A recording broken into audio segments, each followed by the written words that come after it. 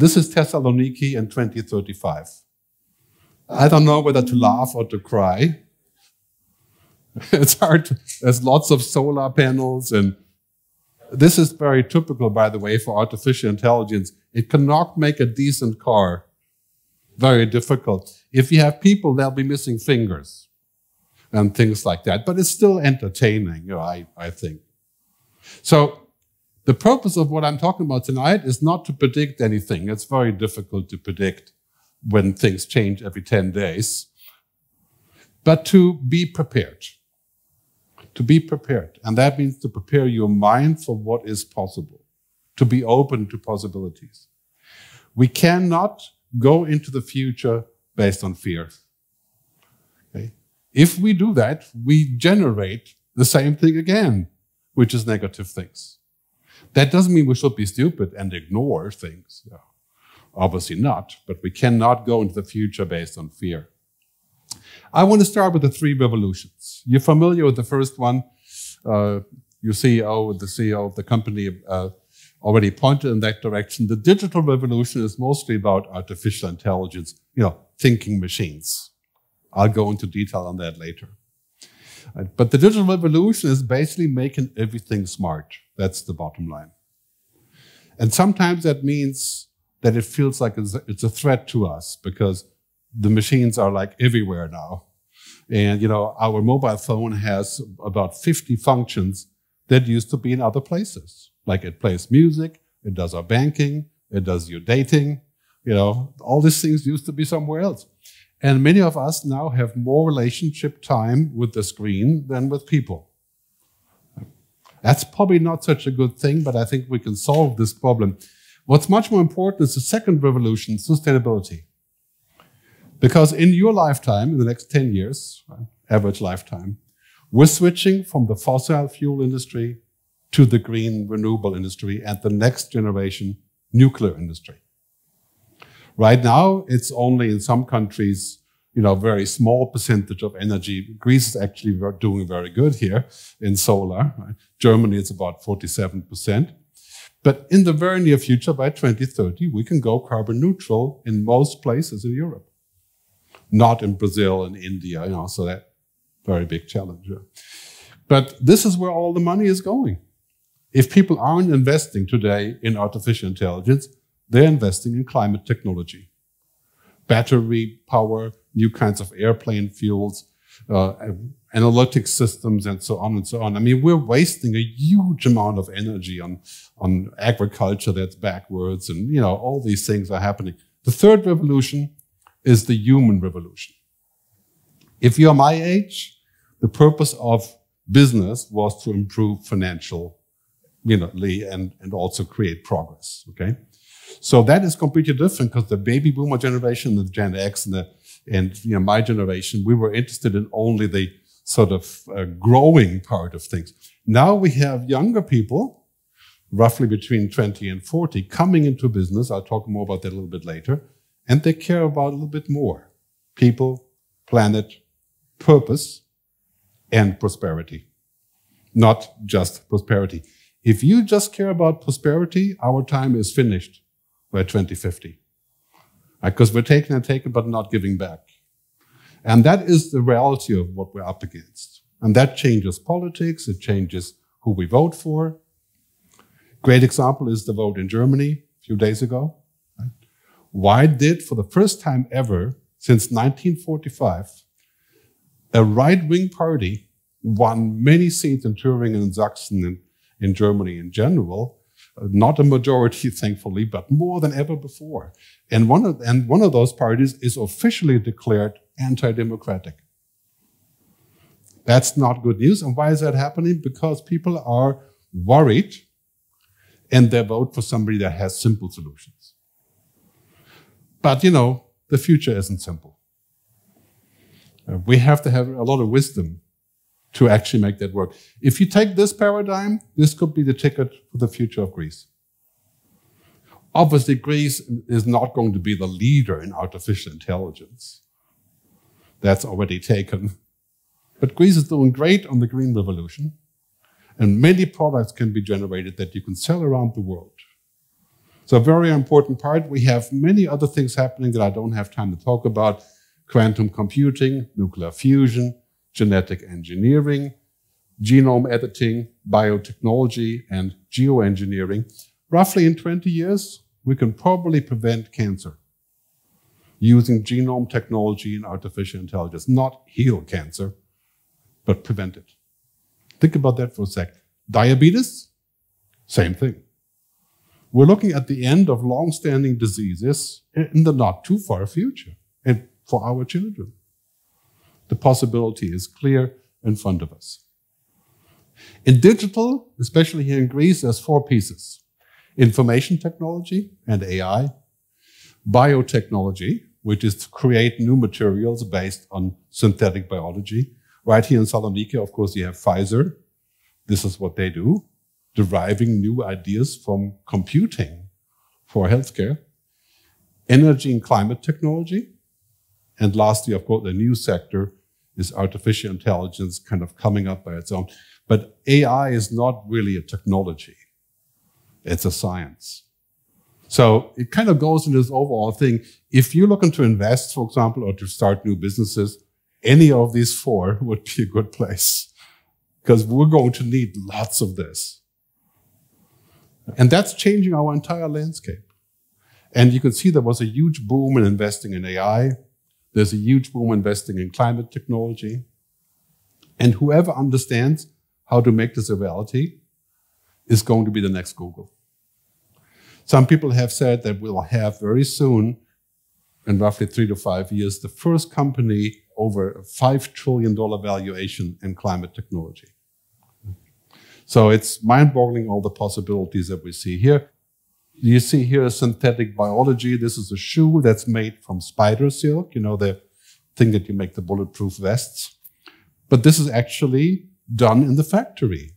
So it's taken the spider silk model, the molecules, and building it in the factory. So you can print this shoe. You can go to the shoe store and have the shoe printed for you in different patterns and colors. Synthetic biofuel right now is less than 1% of airplanes that can use this because it's very expensive. If this follows the pattern, for example, of Spotify, which now has 120 million users paying 10 euros, then in 10 years we can have most of the airplanes use different fuel. Lab-grown meat. This is basically meat that grows in a factory on the molecular level. And it's kind of like having meat not from a dead animal, but from animal cells. You know, it sounds disgusting, but actually it's not. So this is how we can feed 10 billion people. So these things are happening everywhere. They're happening with cacao plants. Now the first company in California has created an artificial cocoa bean that can be produced in a week, not in 6 months. So think about all the solutions that are coming up here. So if we take this all together, I call it big blue, big green, big blue, not IBM, but technology, big green and big purple. Purple is the color in Indian history for humans and for chakra and so on. And we have to put this together and say, really the program for the future is to combine all of these, depending on what we prefer. The main challenge today is not that we can't do things, but we have to decide what we want to do. What is the most plausible goal for my company, for the country, and of course also for Europe? So let's take a look at how Greece is doing. Research from Dianonesis, I'll show the slide later with that, showing not so good news on Greece. On the digital side, big blue, Greece is pretty much the least fastest. The NRI is the Networked Resource Index, and that is how networked the country is.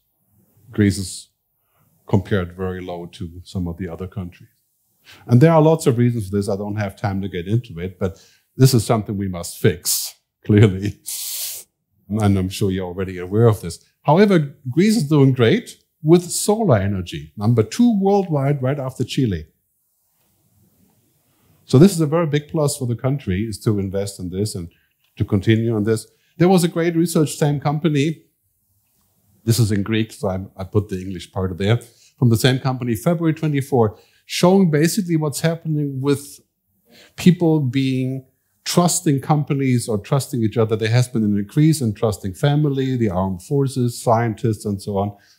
But a decrease, not so good here, in employee organizations, in banking, a decrease in trust, NGOs, political parties. That's quite interesting. This is just a few months ago. So on the big purple side, Greece needs some work, finding purpose, bringing people together. So the bottom line is this: we're going to have every science available to need to fix food, to fix water, to fix climate, to end diseases. But what we can't do is fix the lack of collaboration. That's a human thing. Technology will not fix that, right? So I use a good old Greek word in my presentations a lot, telos. Telos in Greek, I studied ancient Greek, by the way, so I read a lot about this, 40 years ago. It's more described as the end of something, the destination. We need to figure out what destination we want. Do we want to live in a world that is basically automated by machines? Do we want to keep our culture? What is the goal? Basically, with all of this, this is a really important message, is the second one here, which is the other Greek word for purpose, skopos. We take them together, we have to figure out what exactly do we want to achieve when we use artificial intelligence. Do we want to just make business faster, make more money? Right now, I'm a little bit worried about companies like OpenAI, Microsoft and others, creating AI pretty much for their own purpose rather than for our purpose. So, for example, for a bank, this would be crucial. You serve the customer, not yourself, by creating systems that are a lock-in, for example. So here we can safely say, great talk from Johan Rockström at TED the other day, just a few weeks ago. He describes our time as the fastest economic transition in human history. So we're going up here, technological disruption, clearly political progress, or political non-progress maybe, mass movements.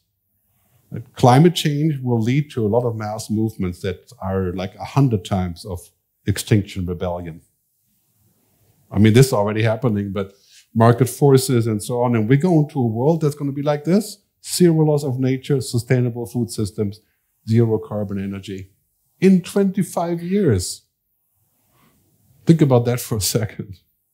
And how we're going to get there? Well, there's going to be a lot of discussion and back and forth. And of course, the European Commission has written greatly about how we're going to actually achieve this. But anyway, the other thing that's happening is that the millennials, the Gen Y, are taken over. So roughly 25 to 40, 45 maybe even. That is because COVID had a delay, so we couldn't do anything. And then the wars came and there was also a delay. But now basically people of that age are coming into the workforce. And people my age are giving the money to their children. So it's a huge shift. You can see that here in this slide. Millennials in importance. They're increasing like this. If we zoom in a little bit, it looks better. So basically the curve of millennials running companies, having jobs, running politics. Look at Brazil. Of course, Lula is not a millennial, but everybody around him is. That's changing everything. Get ready for this, because first of all, it's going to be at least half women, probably more than half, who are going to be there. Because we have a lot more women as millennials than we have men. So very, very big change coming up in so many ways. That brings me to tourism.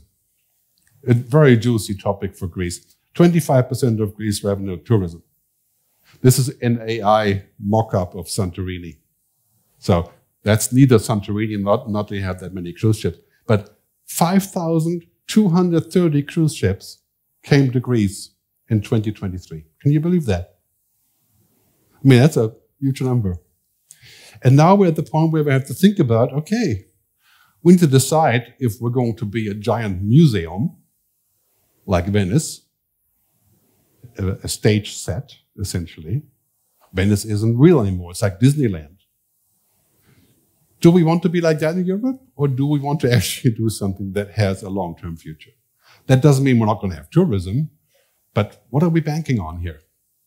Very important question. When you take this mantra that I showed earlier, we can use technology to make tourism better, less pollution, more organization, better ships, better ports, all of that. We can use technology to create a sustainability revolution. We must make decisions, which means sometimes we have less cruise ships.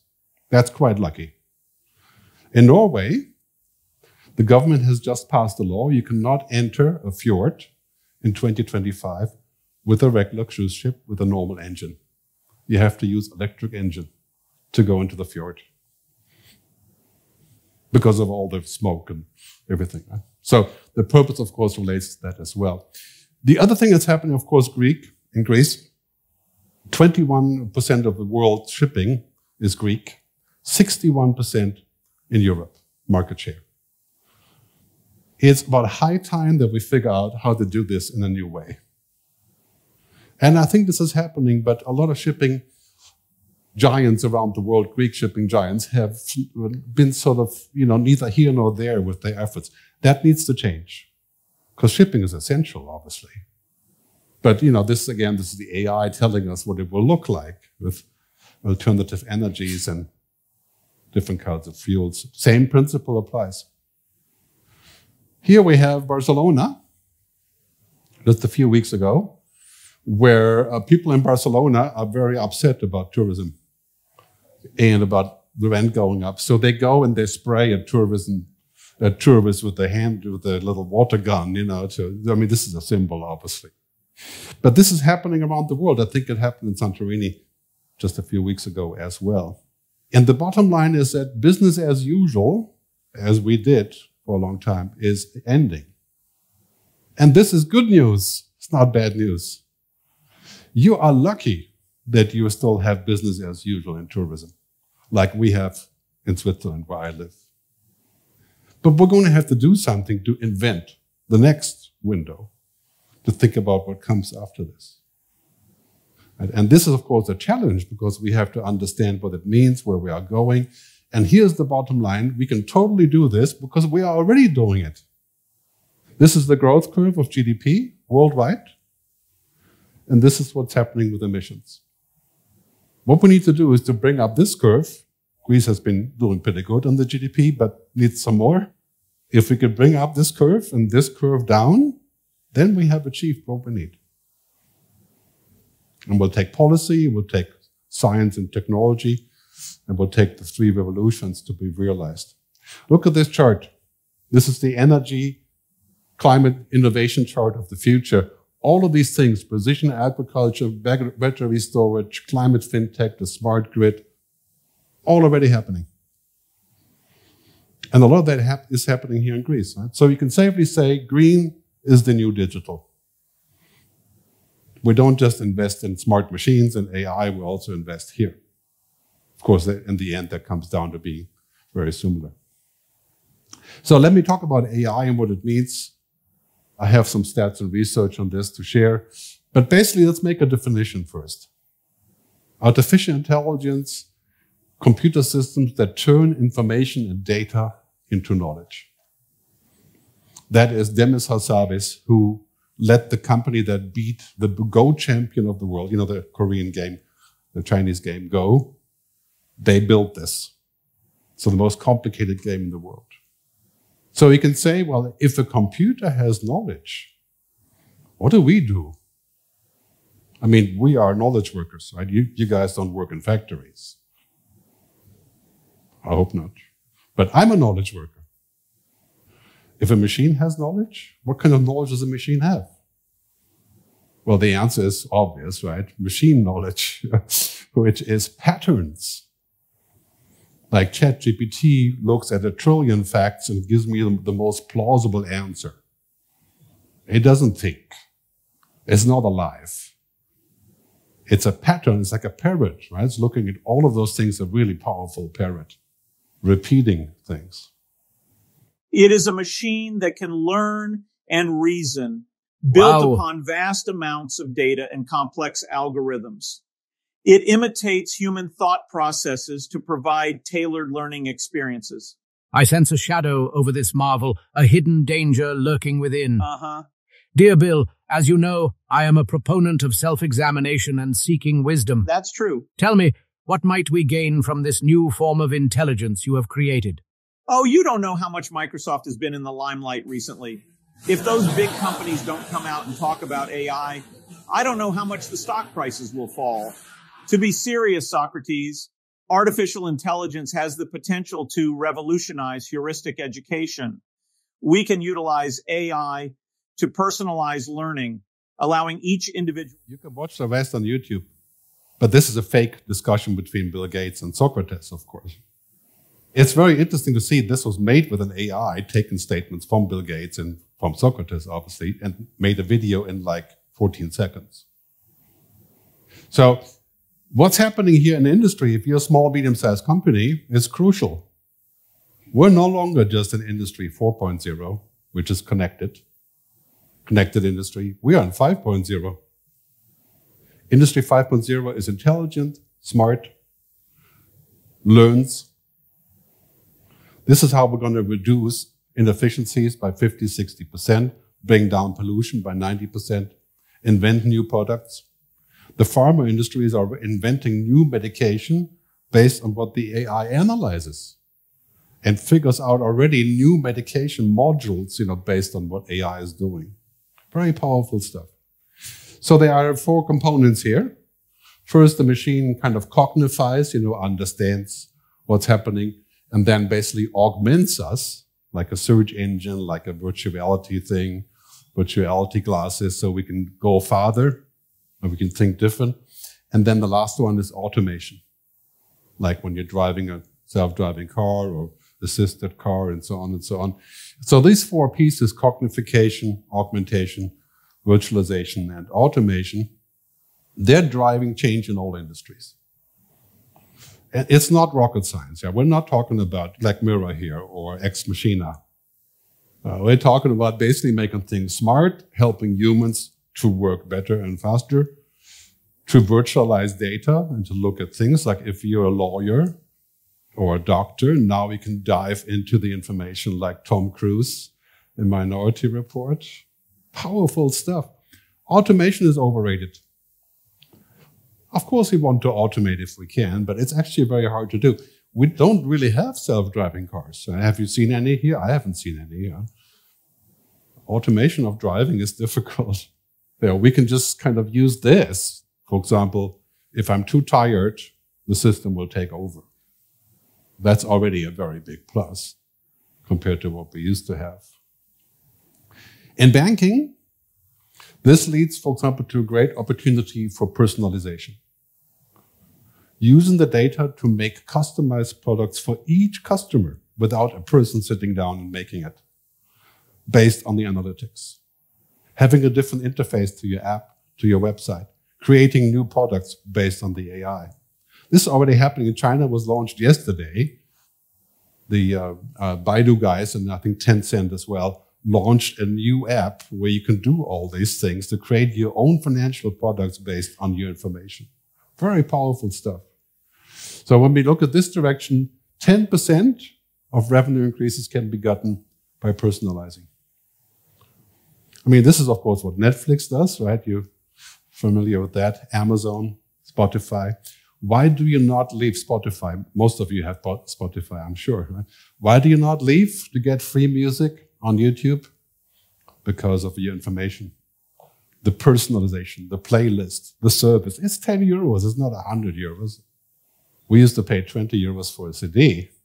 And here's the other thing when we look in this direction for banking. We really need to rehumanize, not to dehumanize. The idea that we're going to fire people because we have an artificial intelligence that does their job faster is both a nightmare and an illusion. Because what AI does, it gives us a power tool so that our routine work is done by the machine, like fact-checking and filing and all of it, and making appointments and all of these things, and we can grow above that. If your job is 90% routine, like a call center, you are in trouble. The machine will eventually do the job of about 2 million people in call centers, because it will speak fluent Greek if you speak regular Greek or German, and it will understand what you say. And it will speak to you with the voice of Tom Cruise, if you want, whatever voice you want. Very important, Apple already has an interface, the Apple Vision Pro, 3-dimensional. This device costs 4,000 euros. So it's only for like the people who really want to play. But you should try it out in the Apple Store. I think it's coming to Greece in 2 months, I think. It allows you to do banking as if you were in a video game. To look at the whole world in 360 information, pull out data, shuffle things around. It's a whole different experience. Imagine you can do that for insurance, as a lawyer, as a real estate broker. And the machine, this will not cost 4,000 euros forever. Eventually becomes cheap enough for us to buy one. Like I said earlier, Tom Cruise, Minority Report, you have seen the movie. This is real now. We can go inside the data, pull this out. There are lots of dangers with this as well, obviously, like addiction.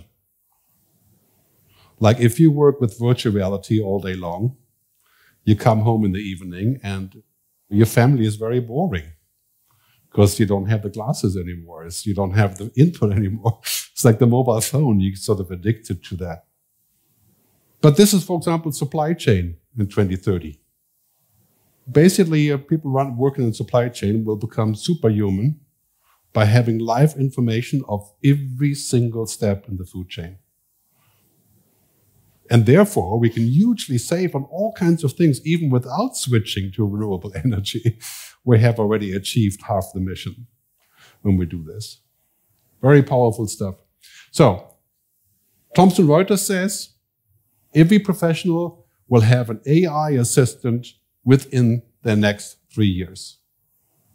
That is like Siri, but 1,000 times as good. So you can sit down in the morning, you can say, okay, tell me what I should look at first. You don't look at the emails. You sort it, all taken care of, and you do the things that we do best, which is what? Making judgment, solving difficult problems, negotiating, working with other humans, applying human judgments, for example, Social Security. We can't use the machine to tell how much retirement benefit you're going to get, because there are other rules apart from mathematics and logistics.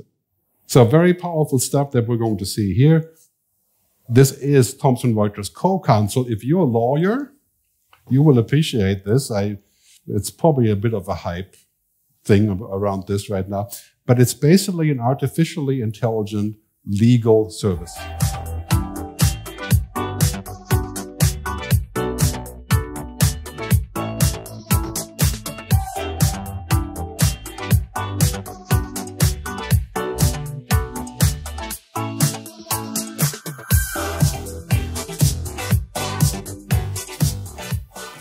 Well, you get the point, yeah.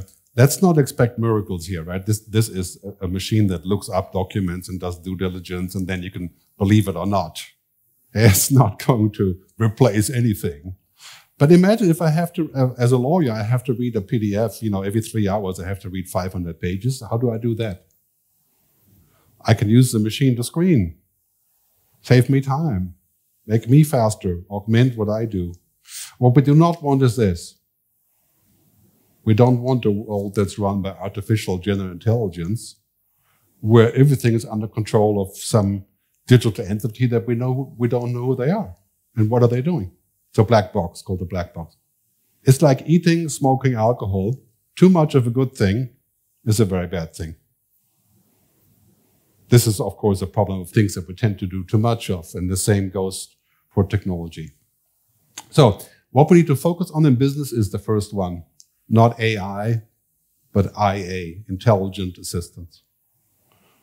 That is basically smart software, smart systems, smart networks, deep learning, machine learning, as was said earlier, to solve practical problems.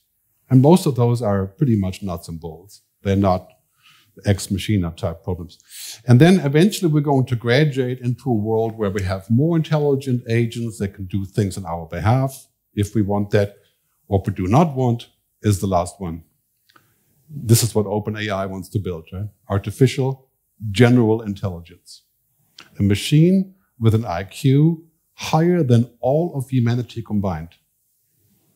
Right now, the most advanced machine has an IQ roughly of Elon Musk, around 150. If you had a machine that had an IQ, intelligence of 250, we would not understand a single thing that it's talking about. It would be so far removed, like, a regular person talking to Einstein would not understand much of what he's saying. He had an IQ of about 180 or something. So if we do that, then basically we would be out of control very quickly. You can imagine a machine would not care for us so much.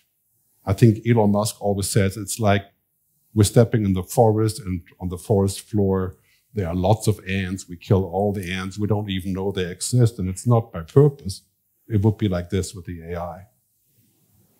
That basically wouldn't even know that we're still there. So that's something we have to think about. That is the thing that we don't want, but it's not here. So I use AI for practical things. I'm pretty popular on YouTube. I have about 320,000 subscribers, and I make lots of videos on YouTube. And I don't want to always sit down the camera. So now I have an app called Hey Gen. It made an avatar with me, looking very real, and my voice. Ladies and gentlemen, we stand on the precipice of a future that is unfolding at a speed unprecedented in human history. The convergence of technology and humanity is not just reshaping our lives, it's redefining what it means to be human. Yeah, and it speaks Greek too. Όπου η τεχνητή νοημοσύνη, η κβαντική πληροφορική και η βιοτεχνολογία συγχωνεύονται με την καθημερινή μας ύπαρξη, δημιουργώντας δυνατότητες. Right, so, you can see I'm moving around with the hands a little bit. It looks weird, right?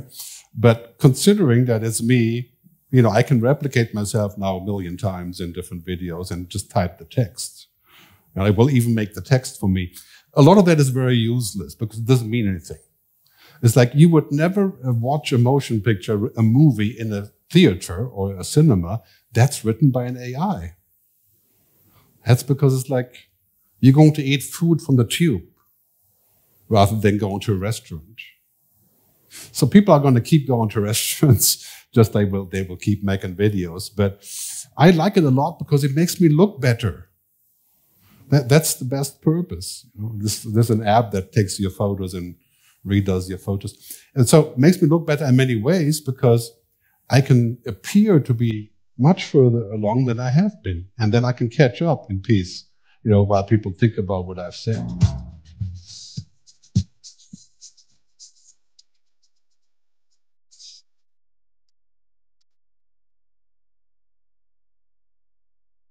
So Elon, my good friend Elon, and Donald, that was using AI to cut them together.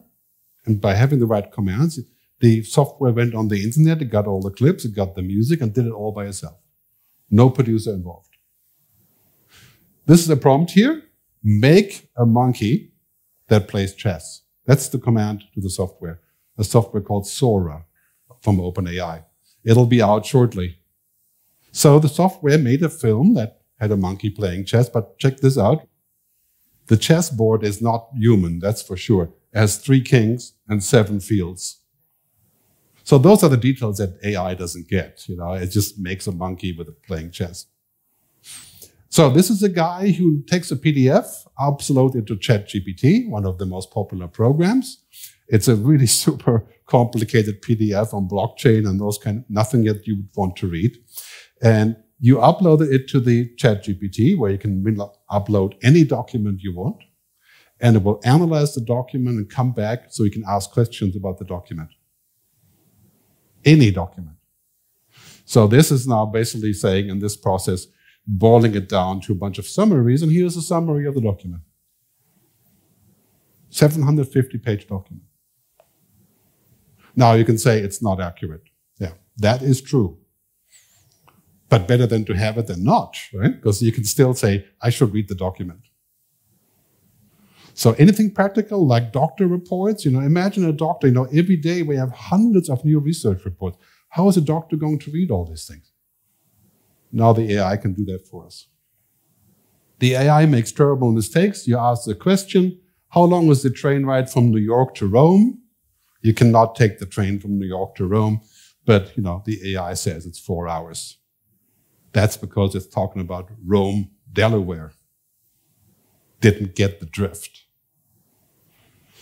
And I asked the AI to make an image of the Pope that is gender balanced. So it's making a black Pope and a female Pope. There's no such thing, obviously. Female, definitely not. So it's making stuff up. It's hallucinating, which is part of the program. So bottom line is really this. If you're looking for AI to help you, it would be about data, information, and some kind of knowledge. Some kind of knowledge. Human knowledge is different because you have knowledge that's at 360 degrees. Smelling, feeling, touching, sensing, watching. That's what we do. The AI has 3 or 5% of that. It only sees numbers. Remember that it does not know what it means to be anything. It just looks at data. But very useful because if I can take that here and use my human skills, like we have down here on this row, it's very bad with insights, wisdom. Yeah, no, that's not an AI thing. Foresight, understanding, interpretation. Give you an example. Your son comes home from school. He's 13 years old. He smiles like a mad person. And then, before that, he was telling you about the grades he's got or the bus, and all of a sudden he sits there just smiling and looking really stupid. And then, he's fallen in love. But he's not telling you. You don't have any data to support this. You just know. This is what we do. That's what you do with clients, because you understand the client not just because of data, because of everything else. That's what we do. So it's very important that we use AI for this, and this really comes down to this handshake. So now AI is capable of talking to other AIs. This is coming in a few years, where you can just sit down and say, I need to go to Rio de Janeiro. You know what I like. Go off and book the ticket. You can kind of do that now on Expedia or so, but this will be fully interactive, getting the best possible seat and deal and payment, automatically. One AI talking to the other AI. I don't know how good that will be, but I always say it could be heaven or it could be hell. Because it can create whole new business models or destroy old business models. I used to be in the music business. We sold records. Round things. What do we sell today in the music business? Let's see. Let me talk. Oh, the stream. The performance. But Spotify brings in about $1 billion a month in new money. So it's a pretty good swap. So in Greece, people are both excited, but mostly scared about artificial intelligence. The research from the same company from February shows. So first, on personal health, it's positive, plus 36%. Because the data can help me to be more prepared and to understand my health. It's quite clear. That's an opportunity. Society, Greek people say about 3,500 Greek people were interviewed in February. 53% say it's bad for society. And it gets worse because now you're looking at jobs. 69% say it's going to be bad for work. So we have to understand how we use it in such a way where we can take the benefits, which there are many, without the negative side effects. And how do we do that? We got to think about regulation, about social contracts. Our politicians have to finally go to the future. This is why it's so important that we have a framework. Because, technology drives societies, but values and ethics make the definition. That's what we think of as important. So we should not go in the future and think of AI like this. because it's a technology that is basically a general purpose technology. This would be like saying I don't use a mobile phone. Some people do, but not very many.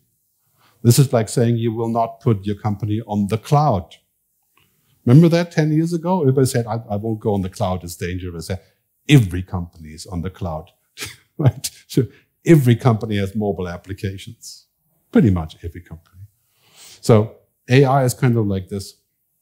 We have to use the Italian poet Gramsci as a good example. Pessimism of the intellect, the thinking, optimism of the mind.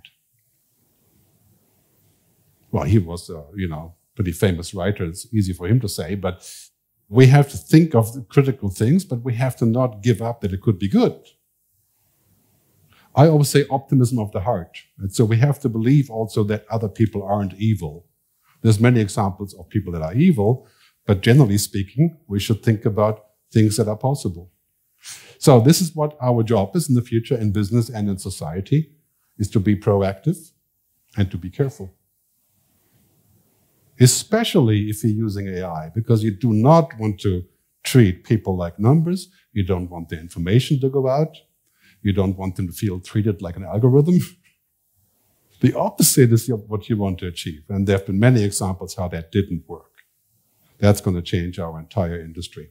So I get to summarize. Basically, keep in mind with machines, algorithms, machines don't think. They don't have hunches, seeing. They don't understand, really. They look at numbers. Imagine your partner, your husband or wife, would just look at your numbers and not at you. That would be like a very small piece of satisfaction. Right? Machines don't imagine, machines don't care, because they don't exist. Nevertheless, what they can do is all the other things, the routine, the commodity work, the donkey work, you could say. What we do is this. I call this the androrhythms, the human, not the algorithms, but the human rhythms. Emotions, creativity, this is what we have to learn. This is what we have to teach our kids. This is what we have to teach our staff. Because that is what will matter. All the other stuff, the heavy lifting, the logic, machines will do. This is why in school we have to learn how to do this.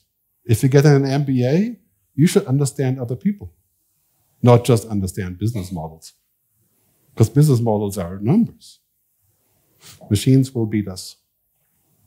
So the bottom line is we have machines will use all of that stuff powered by super intelligent machines, quantum computers that can process my DNA in 14 seconds. That's not far away. So I can go to a date and compare my DNA with my date DNA to see how far I want to go. Data, logic, information, that's what machines do. Machines don't do consciousness. It's impossible for machines, and probably will stay impossible, I hope. This is what we do: understanding, imagination, intuition, purpose, and the last one is most important, values. In Europe, we are humanists. Pretty much every country in Europe. In America, I'm not so sure. I think there are humanists in America, but it's more like about progressive capitalism. In China, it's the state that takes the values. So it's a very different discussion in Europe that I think we should keep alive. Artificial intelligence is a power tool. And you know what happens with power tools? The people with power tools beat the people without the power tools. It's as simple as that. The tool itself will do nothing. It may be able to do something, but it doesn't do anything. Like, if you take a power drill, it just doesn't do anything. This is why we need to use technology to give us more power, not to disempower us. Anyway, I always say if you work like a robot will take your job. Any job that you do that a robot could do, you should give up that job. Like a call center, 90%. But a lawyer, does a lawyer do robot work? A little bit, depending on what kind of law you do. You look up things, you file things, you organize. Machine software can do that. So we have to move on into the different worlds. So let me summarize. Melontiki, what? You get it, right? Future readiness. Melontiki is a good word. Riffing off melon, of course, the future. But future readiness, we need to think of a new economic logic. And we need to let go of all the past that we have behind us. Socialism, communism, populism, capitalism, fascism. None of that matters anymore, because the only thing that matters is how do we get here? And we need an economic, there are economic leaders around the world, including Argentina, the new guy in Argentina. This is what he's talking about. And he's not left-wing. We need to figure out how we get to this point where we can have more than one objective: people, planet, purpose, companies, countries. So for Greece, we have this amazing past. Greece, the birthplace of thinking, really, in so many ways, the birthplace of democracy. Now the future comes down to connectivity, to intelligence, to sustainability, to collaboration, and to telos. The purpose, the understanding, the wisdom. We will not have a good future with just technology. That's the story of Meta and Microsoft and OpenAI. We just use more technology to solve every problem. There's no such thing. Technology makes new problems that we then have to solve. So I'll end with the quote by Barbara Marx Hubbard, who said, "As you see the future, so you act. As you act, so you become." That's self-fulfilling prophecy. Think the future as bad or as good? We got to think of the future as being good. And riffing off the document I got from the National Bank of Greece was contained in this little message here. Right? We have to be fit for the future, respect for the past, and engagement in the present. Not just one of these. We can't just have respect for the past. That's a good thing. But where is that going to get us into the future? The future is different than the past. The future is not just an extension of the past. It's the opposite. As a record company, we sold records, and now we sell clicks. So we need to do all these three things. If you're in business, that's the mission. To be fit for the future, to look at all of those things. So I close with the message I started with. The future is better than you think. And it's fully up to us to make that into fruition, to bring it about, to make it happen. Thank you very much for your time.